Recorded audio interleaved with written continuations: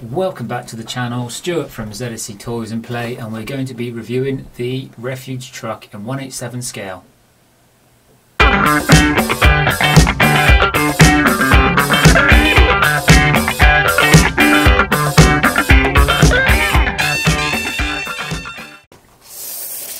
Okay, so if you're new to the channel, please consider subscribing and hit the notification bell to be notified when we upload new videos.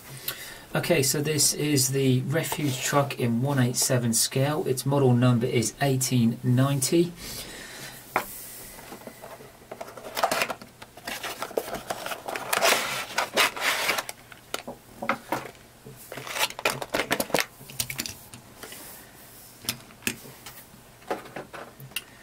Okay, so first impressions on this vehicle, it is for what you would normally suspect for this in this scale is that you would normally get this element to be plastic, where all of this model itself is die-cast metal. So as soon as you pick it up, it's of an excellent weight for its scale.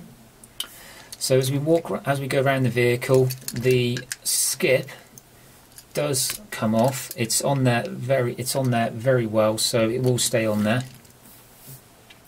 The skip itself is just a normal sort of mid-range plastic in terms of quality, and does open up as you can see here.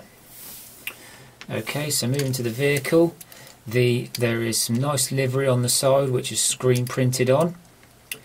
The whole Refuge area, which does lift up and does have a lot of playability in it. All of this green is die-cast metal, which is absolutely excellent.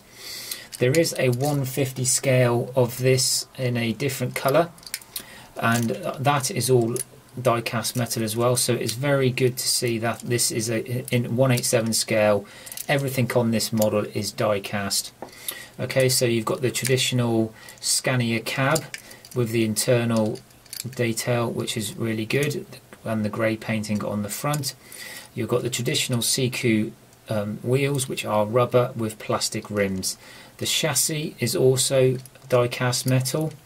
So all in all, I am very impressed with this model. In conclusion, I don't think there are any cons to buying this model, and it is definitely one, if you like to collect Siku in its 1/87 scale, is one I would buy. Okay, so if you like the video, please give it a thumbs up, and any questions, please comment below.